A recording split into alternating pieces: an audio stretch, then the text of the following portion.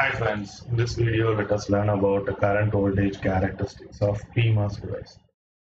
Before going to this video, I kindly request you to refer the video on current voltage characteristics of NMOS device, because the PMOS device characteristics are more or less same as the NMOS device characteristics. Only the terms will vary and the current direction will vary. So only the what are the things that will vary, that only I'm going to explain. So everything is based on NMOS characteristics only, except the current direction in PMOS. Okay, fine. So here, what is the thing is, in PMOS device, the saturation voltage VSD sat, whereas in NMOS we have VDS sat. Here we have VSD sat. VSD sat is given by VSG plus VTP. P indicates for PMOS, PT is threshold voltage. VSG is voltage between the source and the gate. Okay, so this is the one important equation that we are going to use, right? Next, in triode region, what is the thing is, the drain current is given by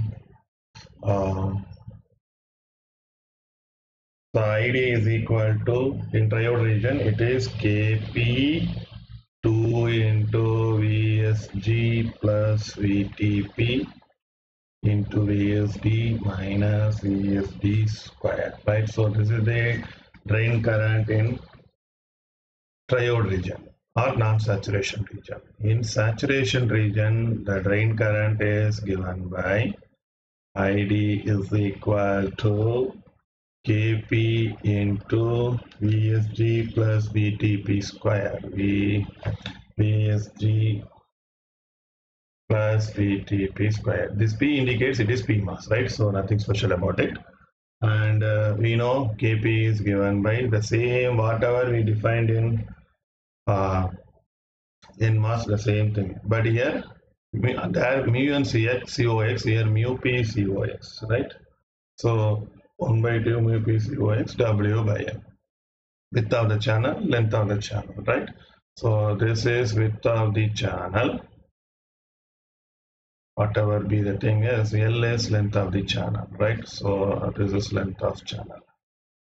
Okay, right? So, and this is oxide capacitance, per unit area.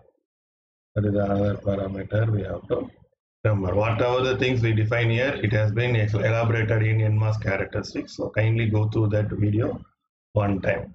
So, and I can also mention Kp dash equal to mu P COX.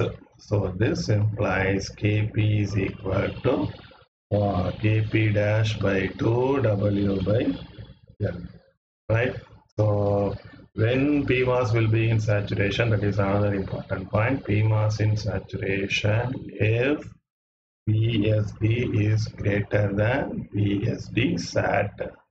That we know just now only we saw VSG plus VT.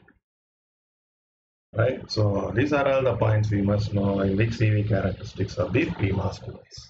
Thank you.